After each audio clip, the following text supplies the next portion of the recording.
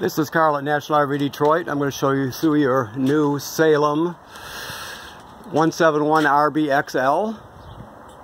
Okay, so I'm on the door side of the trailer here. I'll start at the back. Okay, so you have your hot water heater. This particular model works on gas. As you can see, the plug is out right now and it's empty. This is your plug. And the thing attached to the back of it's an anode rod. It's a sacrificial rod that if you got minerals in the water, for example, that will normally attack the lining of your water heater. It'll attack this rod instead, so your water heater doesn't get damaged. So this will get eaten away over time. So maybe 3 years or so you need to replace it. Depends on what type of water you're using. If you're using well water and from where it's coming from, what the water is like. The switch to operate this is on the inside of the trailer. The only thing I need to tell you is before you take this plug out, always pull up on this and vent the pressure out of it so it doesn't, so the anode rod and plug doesn't come shooting out of there like a cannonball followed by a gallon of water. So you always want to let the pressure out before you take the plug out, okay? You got 4 stabilizer jacks, 1 on each corner. There's just a 3/4 inch socket fits on there, or a crank. You don't lift the trailer with these. You're just going to, you're just going to steady the trailer. Now this particular model comes with these yellow device here, which is called a strong arm. It's normally an add-on, but this comes standard with it. The thing you have to remember, this T-handle right here loosens the strong arm. This front piece slides inside of this larger piece in the back. So the only time you'll tighten this is when you've extended the jacks and you've got it set up how you want it. Then you'll tighten this so it takes the forward and rear wiggle out of it. Otherwise you're going to keep it loose when you're bringing this jack up and down, right? So it can slide freely. So you're just going to tighten them up when you get it down and you're ready to take the shake out of the trailer, okay? Otherwise keep that loose. And that applies to all 4 corners. You have some storage here, and you can access your water tank from here, a hot water tank, okay? I just want to show you this. Now, I don't know what you know about trailers, so I'll assume you don't know.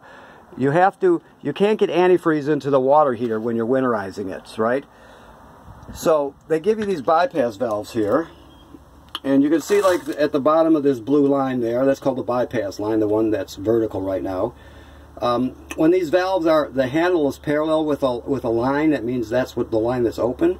So you see right now, it's in bypass mode still. So we're still prepping this, and it'll be in camping mode when you pick it up. But right now it's still in bypass. So what would happen if you tried to pump antifreeze into it? It would come up to this valve at the bottom, and it can't get past there to go into the water heater, so it loops through this line up and back this way. Therefore it bypasses the water heater. Therefore you don't get any antifreeze into the water heater, and that's the rule, because it'll leave a foul taste and a bad smell. So you never, anytime you're putting antifreeze into this water heater, or into the trailer, or anytime there's antifreeze in the system, you're always going to be in bypass mode like it is now. To put it in camping mode, you're going to flush all the water out. Just hook up your water and flush it out, and then you'll switch these valves so the water heater will fill up and drain properly, okay? Something you're going to have to educate yourself a bit on, but I just wanted to let you know because that's very important, okay? Alright, you've got a power awning with a LED strip. You've got power on the outside to plug in coffee pot or whatever. Outside speakers. Pass-through storage. This is just a port for a solar battery charger if you wanted to add one. This one's made by Furrion. It would have that type of plug on the solar panel. So that's an option you can buy if you choose to. You got 2 20-pound LP tanks. This is the LP regulator right here. This is an automatic changeover regulator, so it's going to draw the door side tank down till it's empty, then it'll switch over to this one on the off-door side. When you hear the off-door side tank being used, you can tell which one's being used, you can hear it. Then you'll go out and get this one filled, okay? Also, the deep cycle marine battery here, and that's the kill switch for your battery right there. Right now it's on, you just turn the key to shut it off. The reason you would want to shut it off is because the carbon monoxide and LP gas detector is hardwired to the battery. So it will, even if you shut everything off in the trailer, you're still gonna draw power from it because of the safety devices in the trailer. So the bottom line is, you want to, when you put it into storage, you can shut this off. Otherwise, you're going to leave it on. You only shut it off when you put it into storage. Okay? You have a power tongue jack up and down with a hitch light on it. Okay, the other side of your pass-through storage. This is an adapter. It's a 30 amp system, and you get a 30 amp plug with it. This will reduce your 30 amp plug down to a 15 amp home service. Just keep in mind that you can run everything in this trailer plugged in at home except for the air conditioner. The air conditioner draws more than 20 amps. It draws like 28 amps when the compressor cycles on, so it will eventually pop a circuit breaker in your house unless you have it wired for 30 amps, right? Which is rare. So keep in mind, if you're plugging in at home, you do not want to run the air conditioner, okay? Under there is the fresh water drain, which is just a way to drain your fresh water tank. That's your vent for your furnace. This is the vent for your range hood. That's over your stove. Let me see if I can get a picture of it here. Now, you can push this, hopefully you can see this. I know, let me change over to here. I don't know if you can, if it's focusing or correcting for the light or not. But anyway, there's a baffle in here that flaps.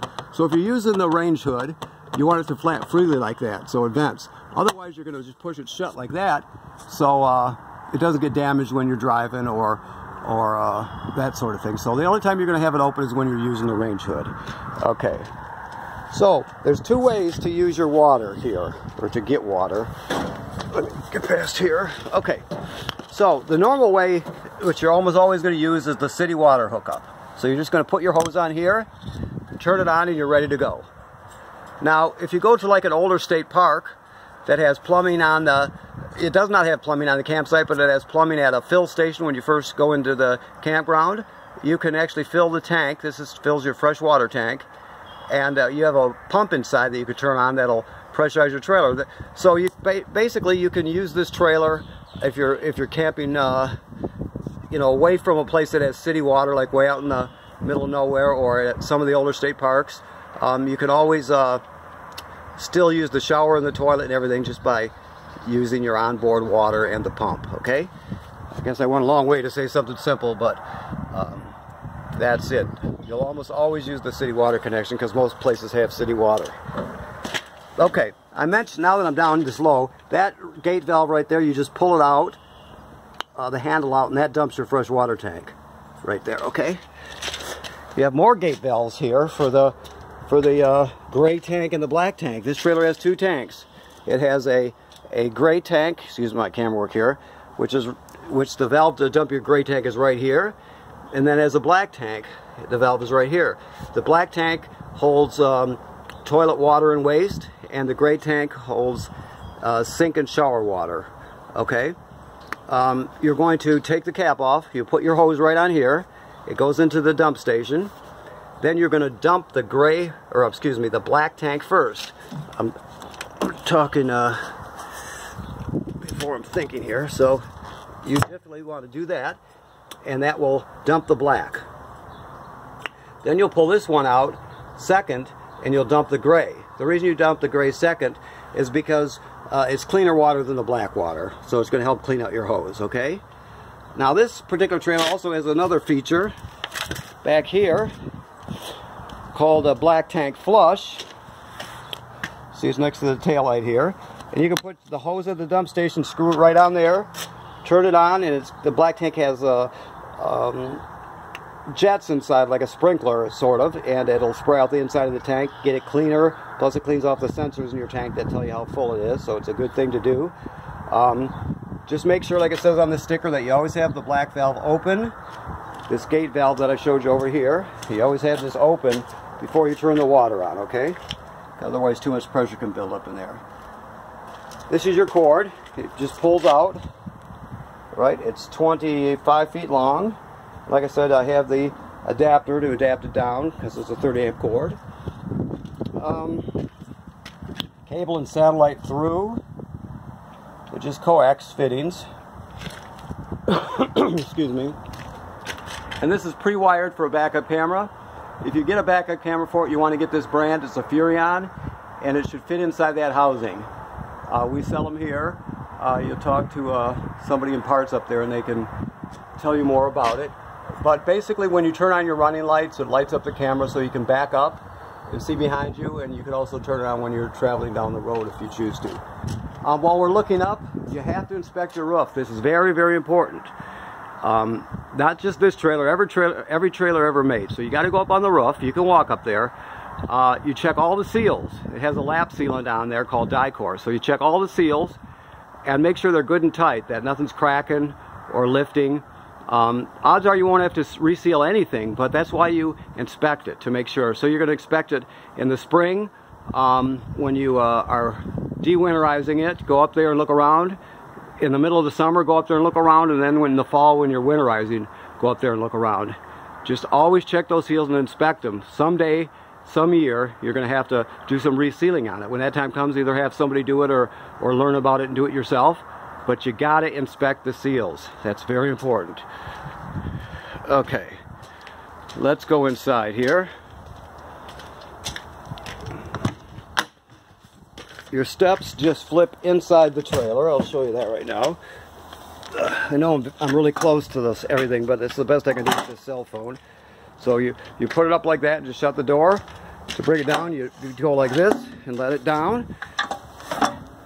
Okay, now you have adjustments here. You can see these pins that go through these holes here. These legs need to be a little bit set down a little bit longer where we're parked, because there's sort of a dip here. So you can adjust them as needed, okay?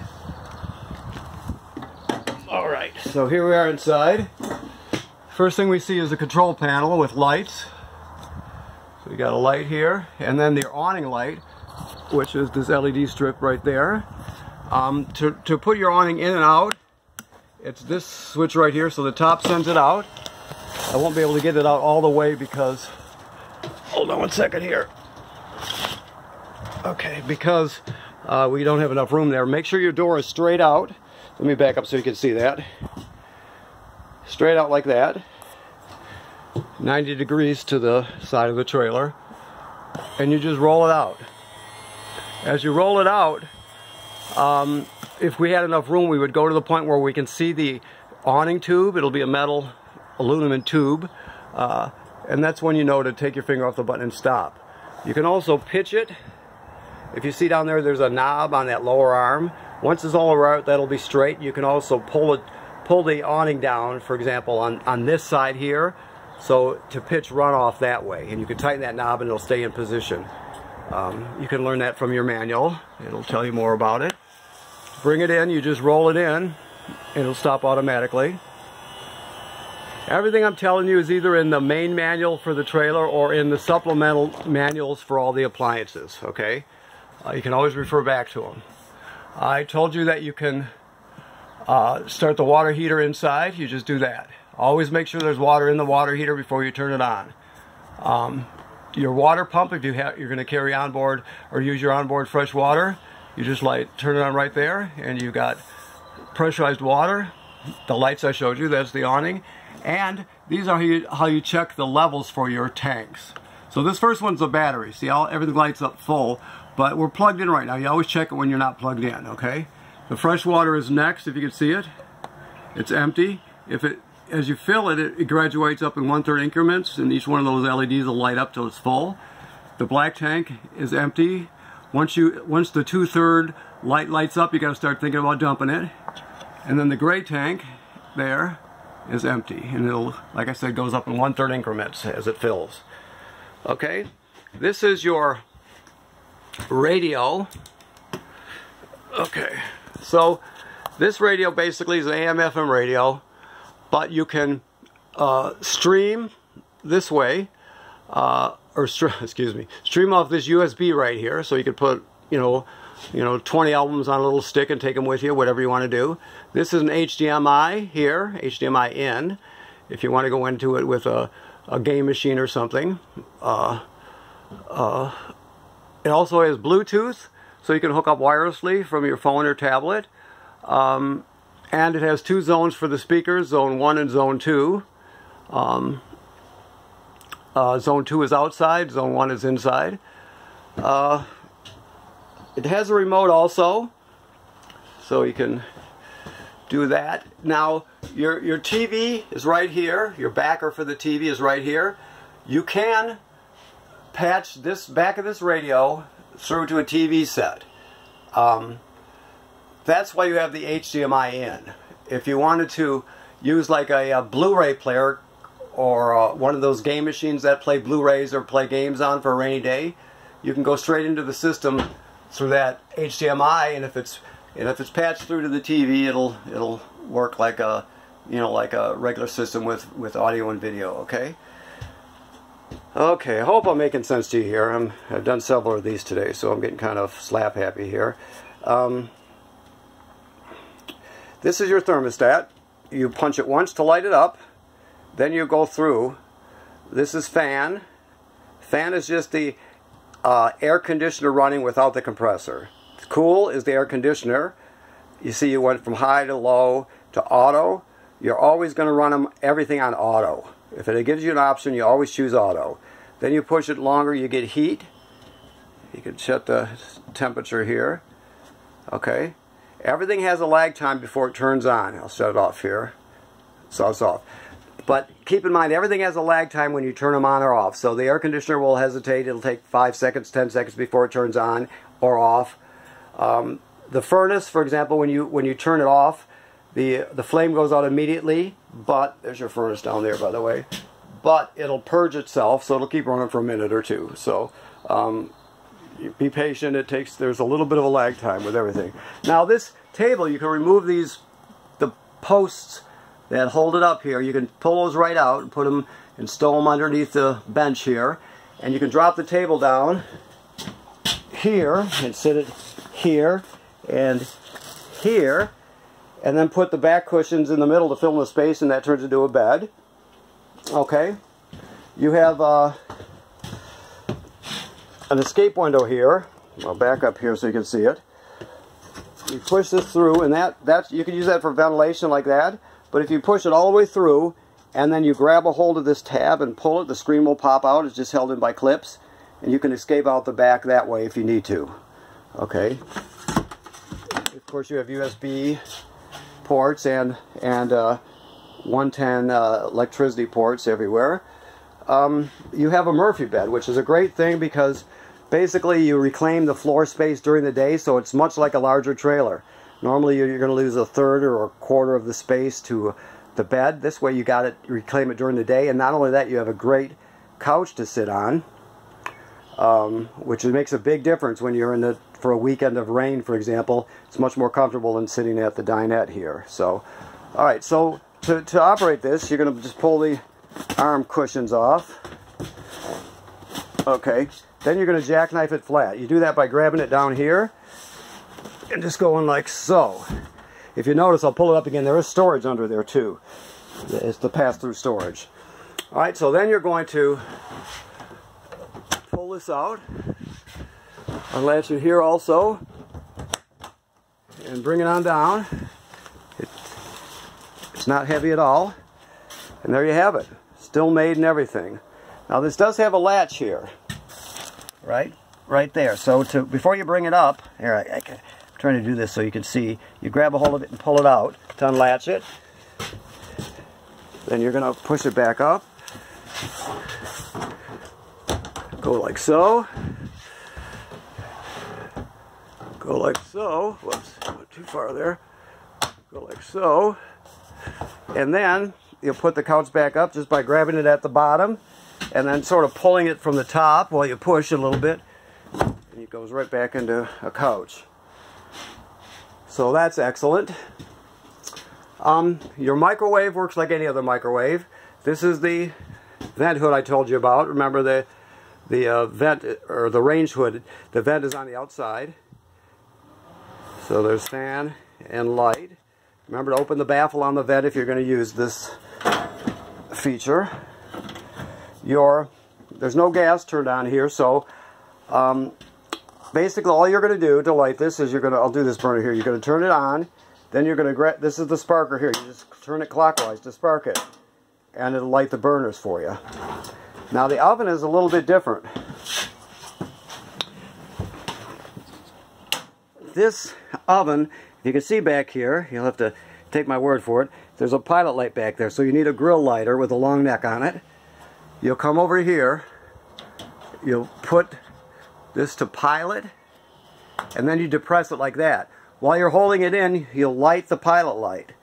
When the pilot light lights, you'll hold it for another 10 seconds or so to heat up. Then you go to operating temperature, and once you're at the operating temperature, it'll cycle through just like a normal oven does. But when you go back to off, the flame goes out obviously, but so does the pilot light. So you have to relight the pilot each time. Okay? Alright. Just so you know, it says antifreeze inlet here. This is panel is held on, is right below the range here. It's held on by number 2 square-headed screws.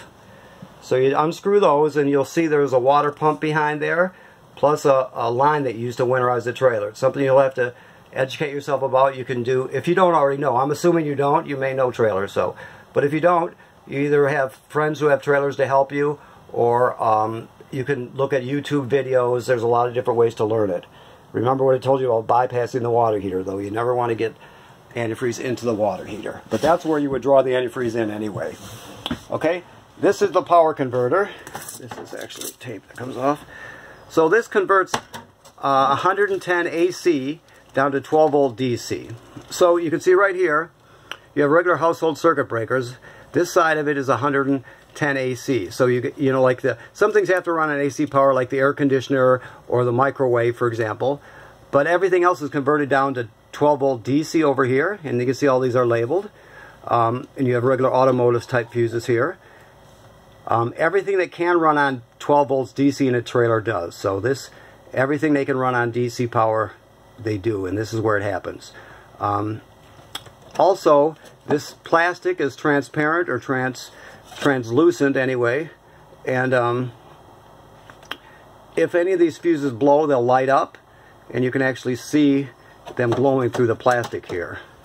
Also, this power converter is a battery tender. So it'll sense how much energy your battery has up front, and if it's totally charged, it'll just trickle a couple amps or whatever it needs. If it's really low, it'll send 10 amps or whatever it needs, but it'll always keep it charged as long as you're plugged in. So that's one of the reasons you always keep the battery on, the kill switch on, except when you're in storage. When you're pulling it down the road, your tow vehicle will charge the battery. When you're plugged in at the campsite, this power converter will charge the battery. So you always want it on unless it's in storage, okay? Alright. This refrigerator is a 12 volt compressor refrigerator. It works just like a refrigerator at home. It runs off of 12 volts DC, so when you're pulling it down the road, your tow vehicle will keep the battery charged and it'll run off the battery. When you're plugged into the campground, the power converter converts AC to DC power, remember, and it'll keep your refrigerator running. So you'll always have cold food and drinks. Alright, so in the bathroom, this GFCI, all the plugs in the trailer are wired through this one, even the one on the outside. So if you're using a coffee pot outside and the breaker pops, or the GFCI pops, you always reset it in here because they're all wired through this one, all the plugs. The shower works like any other shower. Just get this off of here. As you can see, it's just hot and cold water. The sink works like any other sink, of course. The toilet, the thing to remember about it is you basically always need water and chemical in it when you're using it. So when you first, the way you flush it to start off with, so you can see there's a pedal down here. See my foot? I push down the pedal, it opens the trap, and that's the black tank directly below. So water will come spinning out because we're hooked up to water, and whoosh, everything will go down into the black tank. When you first get to the campground, you have to put a little bit of water in it and some chemical. The bottom line is you can't use the toilet without the chemical in it and without water in it. The chemical, it comes liquid, it comes powdered, it comes pre-measured packets, or with a scoop. Depends on what product you get. You just have to read the directions to know how much to use, right? So when you get to the campground, you're going to hook up your water.